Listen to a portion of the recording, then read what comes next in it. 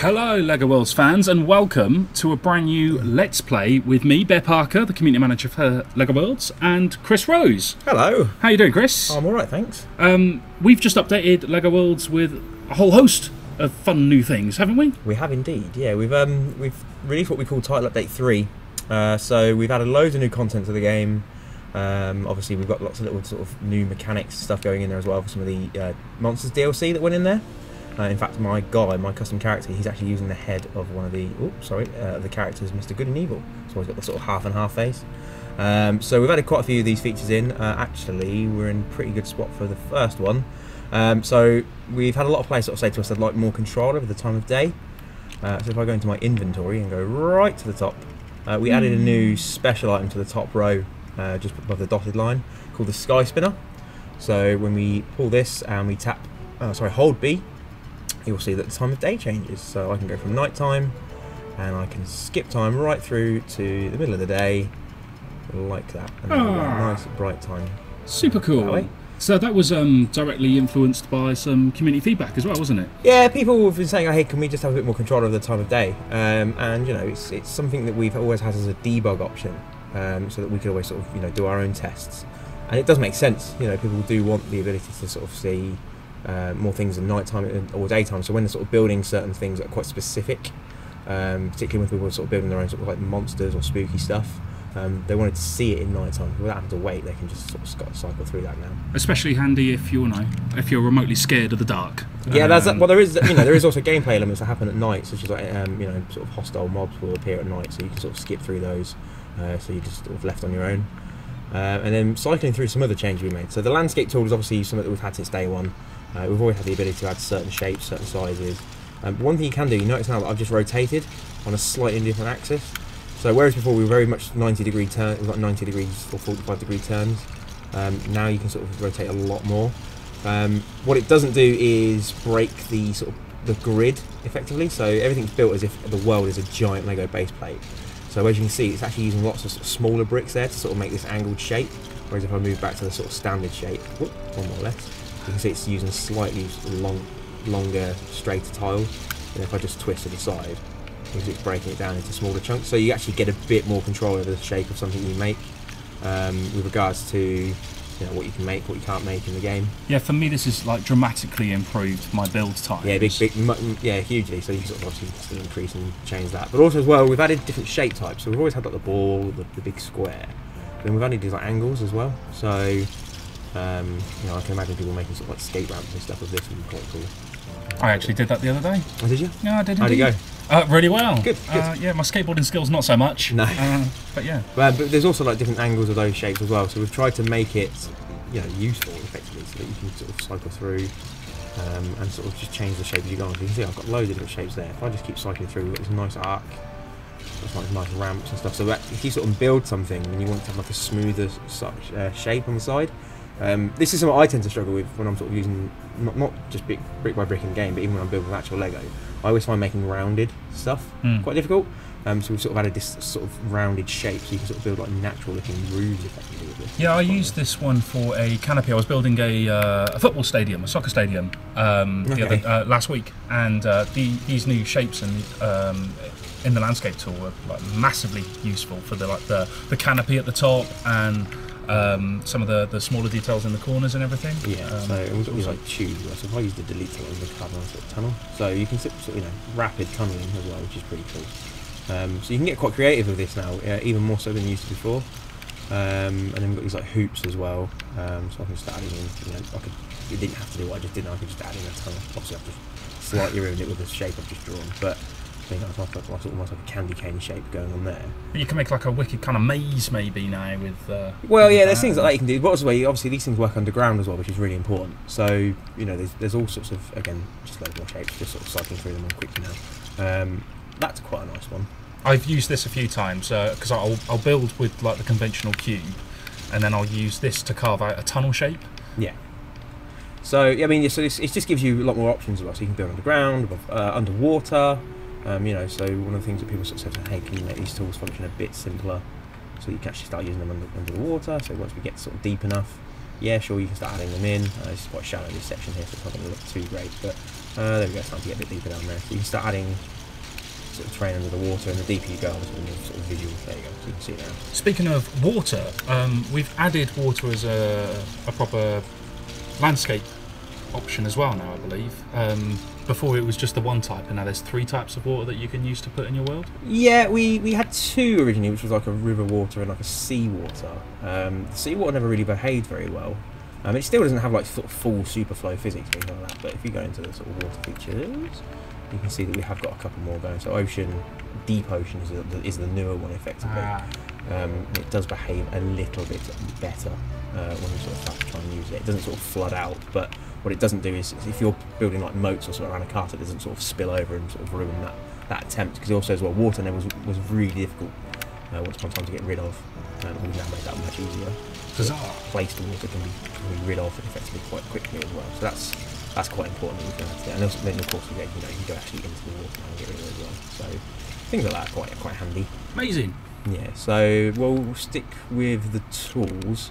We'll go to the copy tool. So again, the original copy tool was, because we made an early access and we were built around our PC game. The copy tool kind of behaved like it needed a mouse and a keyboard. It didn't really work too great with regards to thinking about the controller aspect. So you could go that way and you can go up and down like that, but one thing we've done now is you can basically hold A and it will just rapidly expand around it, and then you can release and tap, and then you're back into the mode again. We've made this a lot simpler as well, so you can just hold X and drag the box out and around, so anything that was caught in the initial capture, you can see you still got the ability to go in. If I go to sort of press back on the controller there, I can now go in and start deselecting individual bricks like normal. So you can clean up anything that maybe you've captured by mistake. So this thing over this side over here, I'm just not going to want any of that, so I'm just start rapidly getting rid of all of it. But then if I go back into the box tool, I can now just really quickly get rid of it again. So we've made that a lot cleaner. Oh, that's a massive difference. Yeah, it's so much quicker to use now. So like I can start trying to get rid of most of these crates and stuff a lot quicker as well. I'm not going to be able to get all of it because of the shape and the sort of angle of that, but a good chunk of that is now out of the way, and I can just go and just clean this up myself now. So them sort of things do make quite the difference, and it's a lot more controller friendly. Again, height and shape still are there, but holding A just blows it out much quicker, especially useful if you're making really big things as well on the controllers. And it's quite a big size, so it's not like it's gargantuan. Yeah, you can make really big stuff with it, so that's really cool. So that's something we're pretty happy that we finally managed to sort of get that right, in a way that people can use it. And obviously on mouse and keyboard people still have the original function, so it's not like we've undone that. So let's go, I'm going to use the sky spinner again and get us back to daytime, just because I want to show you something that Scared of the dark. Yeah, a little bit.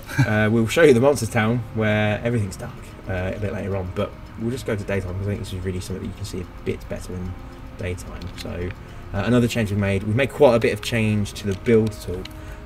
So first things first, the ability to tap flick, still there, up and down in any direction you want, still there for you. It will still sort of logically go to the next location you would suspect you're going to want to be there. For precision building. So that's pretty cool, and obviously you've still got the brick types, all the small shapes and that. But what we have added, which probably is something we've always been asking for, and the executive producer Loz has been after this for a long time, probably since the day I started working on this game, to be honest. He wants what we call the wall building. So basically you just hold A, drag, and you can go up, and boom, wall. So infinitely quicker. What a wonderful wall. Yeah, and then you can obviously just, as before, go in, clear out the gap where you want to maybe put a door down, windows, things like that. So we've made that much quicker to be able to do that with, so which is much better as well, and just giving a little bit of extra precision to some of these tools that really did need it. Yeah, because like conventionally that would have taken a few minutes to put together, wouldn't it? And it would do, or you know, if it's something you've done a few of, you would be able to use like the copy tool to sort of quickly copy paste and stuff. So you know, we're just giving lots more different options for that. Whoops, undo works again much better. So we're looking at doing a few more changes to the undo tool as well. So if I just go like that, so you can see now I've got a nice little doorway. I could save that wall and make my own houses later. But speaking of house making. So this is something we were showing off behind closed doors at Gamescom, and we didn't have anywhere near as many sort of features for this yet, and it was really rough and a bit buggy when we showed it, is the planner tool. So the planner tool is a very, very quick, rapid-fire way of building houses. This is awesome. This is perfect for me, because I am not a very good builder. I lack the imagination when it comes to sort of trying to do these things. I see we go to like some of these live brick events and we see like kids making these awesome things. I'm just like, why can't I do this? I do this all the time. Why can't I do this? So you can go around, choose your types of stuff. Let's look for the door one. Where's the door? There's the door. There's the door. Put that in there. 2 doors. And you can see now it's complete. This circuit's complete. It says X hold for building structure, and it's glowing green to sort of indicate like a like an electrical circuit. The circuit's complete. Hold X, and it just builds the house with floors. Look at that! Then you can just start painting the interior. The roof's in there, and you can start making some really interesting shapes with it as well. So if I go back into that, let's change to a different style. Let's go to Japanese house, for example. Let's go quite high up. So this is going to do quite a bit of damage to the surrounding area, because I'm going to go quite high up. But you get the idea of it. So if I just start making really intricate shapes like this, let's switch it up to another wall. Let's go to the big and large wall here. And we go this way and this way, so you can see it's sort of got some really unique shapes going on now where I've sort of gone in and out. It does calculate for that, and it'll just angle the walls and the ceiling to give that. And that roof is amazing. Also the floor as well. It actually detects what floor we should be using as well. So we've got like a nice sort of Japanese house style floor. It does raise the props up. You can get rid of those with the tools later on. You can just smash them as normal. What is really nice about this as well is there is multi-floor available as well. So if you want to build like a skyscraper type build. So let's go back into brick house. So just brick house kit. So let's just go across here, and we'll do another one high up in the air, and I'm just going to rapidly go this way, this way, this way. Looks like this. And let's make sure I put a door in so I can get out later. I always do that. And that's nice. So let's go there again. Like so. Whoops, too big. Let's get rid of that one. I want the smaller one. Where is the smaller one? There it is. But what we can also do and go is to these stair options. So I'll go to let's stick to this one because I know it. And let's just move that around so that when I'm in there it will work. And that logically knows I want a second floor. So it just goes and builds the second floor of the building for me. That is amazing. So, and you can just keep stacking that basically until it sort of either hits memory limits or until it just you're full and you can't go any higher. So you look how quickly I've just done that. I've done 3 pretty quick houses, various styles, with unique intricate shapes. So I've done one over there, the one I'm standing on now, the Japanese style house, and this brick house over here.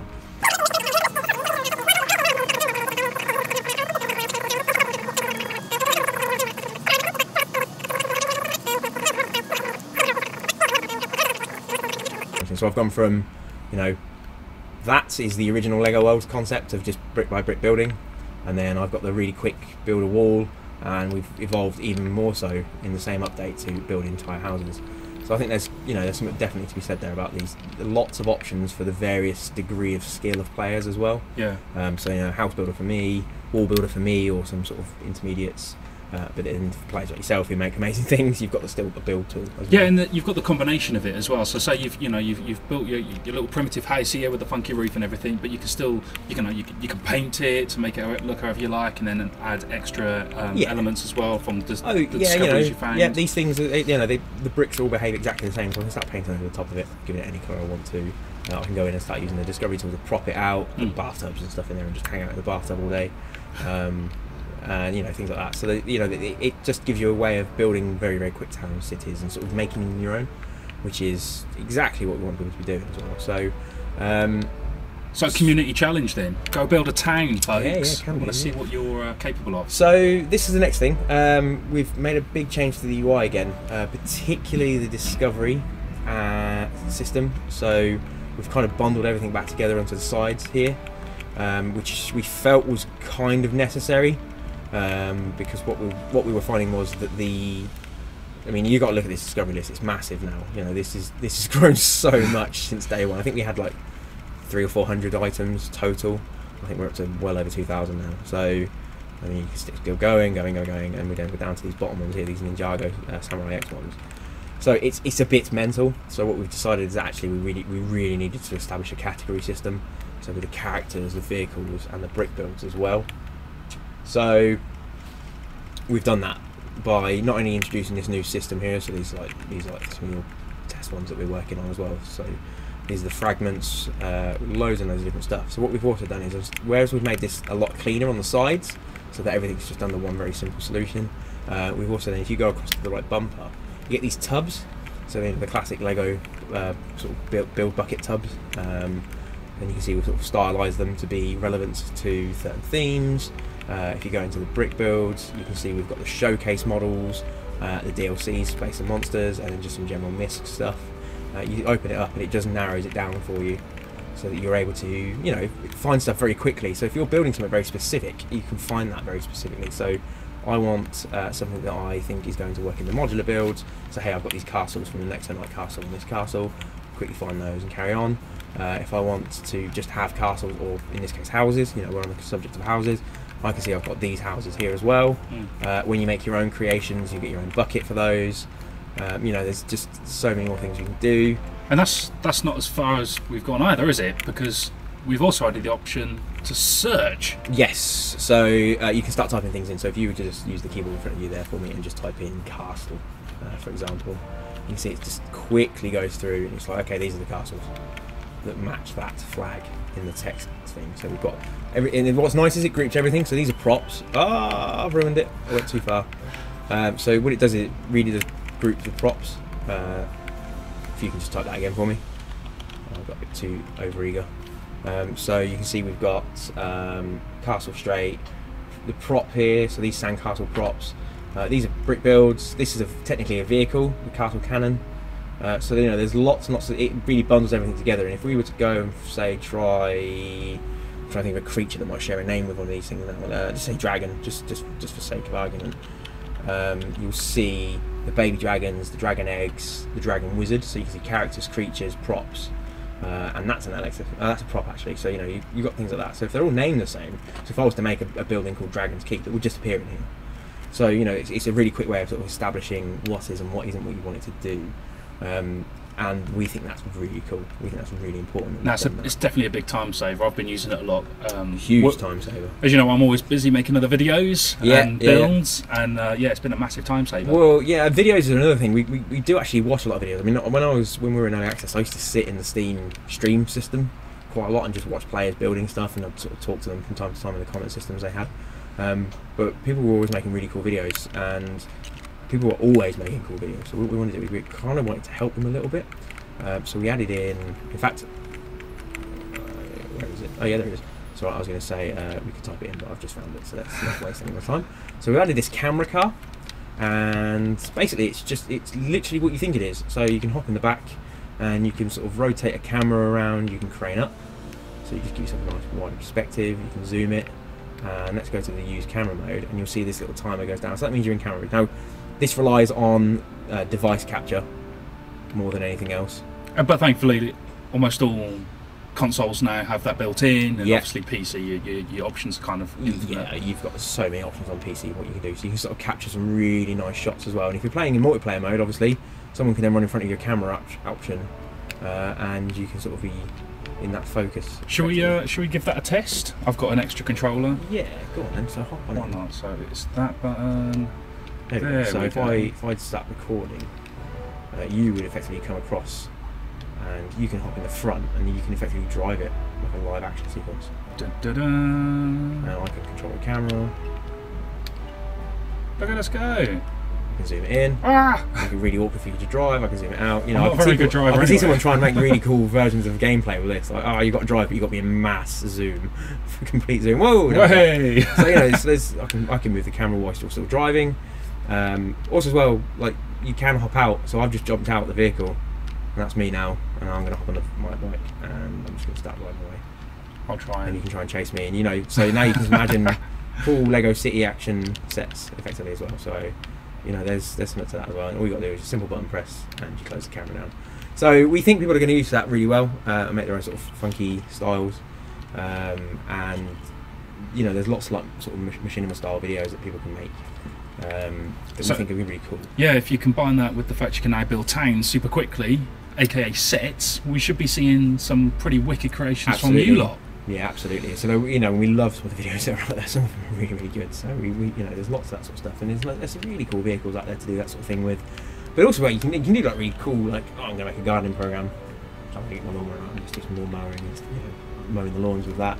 You can make epic sort of dragon sequences, or you can just show us building a house. Effectively, if you angle it right, you could actually try and work that system a bit as well. So that's kind of cool. Yeah, I saw one of our younger users actually is in the middle of building a metropolis, a giant city, and he gave us a mini tour of that using the camera car, and it was just tremendous. It was just great seeing that level of creativity, but that kind of passion as well. Just, you know, he'd done a great job and was mega keen to share it with us, and we loved seeing it as well. You know? Yeah, some of these are amazing. So even from day one, we've had some pretty cool videos. One thing I will add that we've had a lot of requests for, that we've never really sort of followed up on, is the ability to delete custom characters. So it sounds really basic, but it's one of those things that actually wasn't as simple as you would initially think when it comes to sort of like the way the Lego world is built around, very different to our other games. But yeah, you can delete custom characters now, so that's a nice little note for the TU3 or Title Update 3 notes there. So that's probably it for the Title Update 3 features. We are going to record another video very soon. Yep.